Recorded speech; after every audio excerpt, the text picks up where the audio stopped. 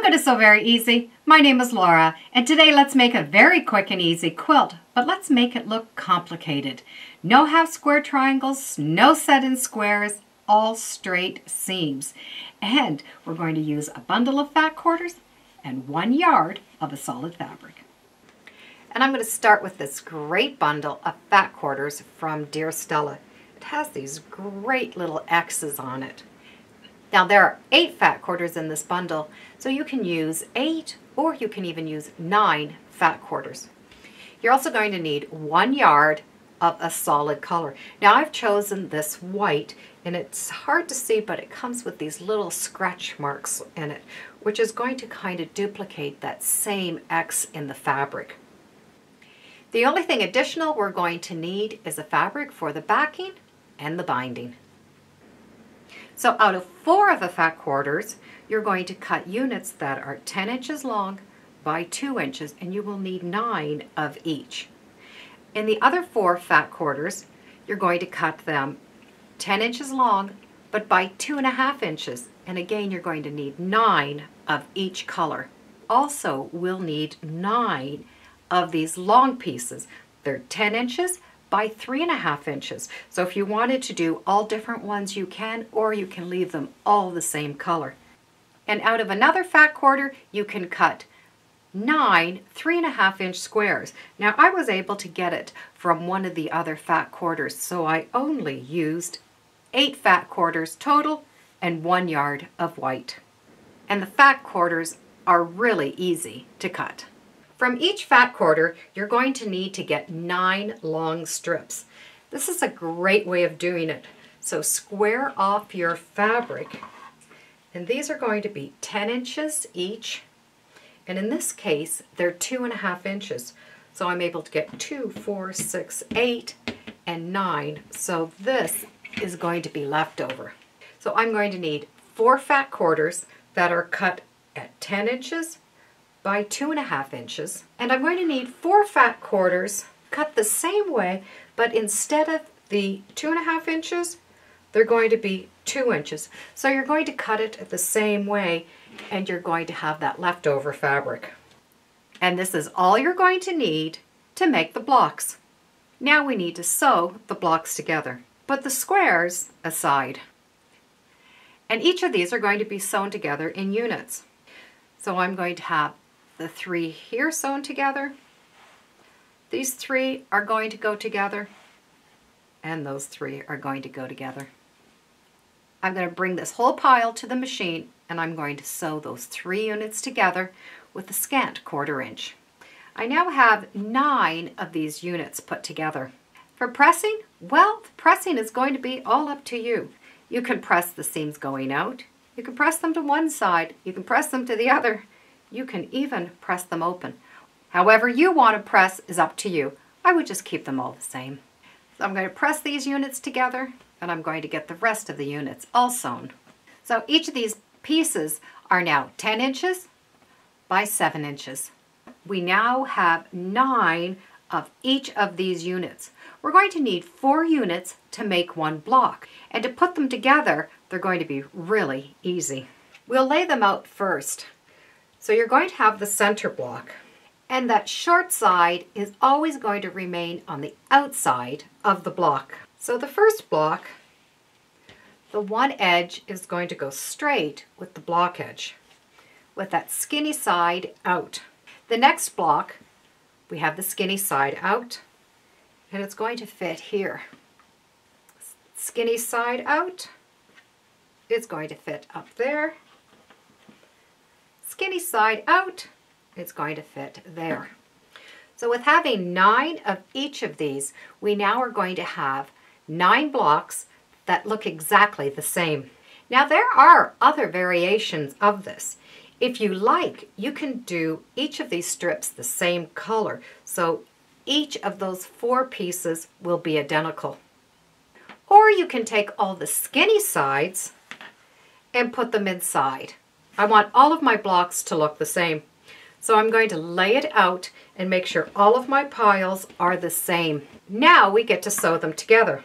Choose one side to work together and just pull the other 3 out of the way. This little 3.5-inch square needs to go on the corner. And what we need to do is do a partial seam. Take one of the 3-inch blocks, match up the top and the side. You're going to stitch down to about 1 inch. So you're going to have a little flap opening there. And you don't need to measure it. You just need to sew some of the top and leave some of the bottom. It's better if you leave a bigger space along the bottom. It'll just be easier to handle. And that is how that first block is going to be sewn on. And I'm going to do all of this block first. So all of those 9 squares are sewn on, and each one of them have that little piece that has not been stitched on. Now we can place this back in the pile and put the pieces together. By putting the pieces back together, it's going to be simple for you to see the order that you're going to go in. So this was the center square, and from there, that's how the pieces are going to go together.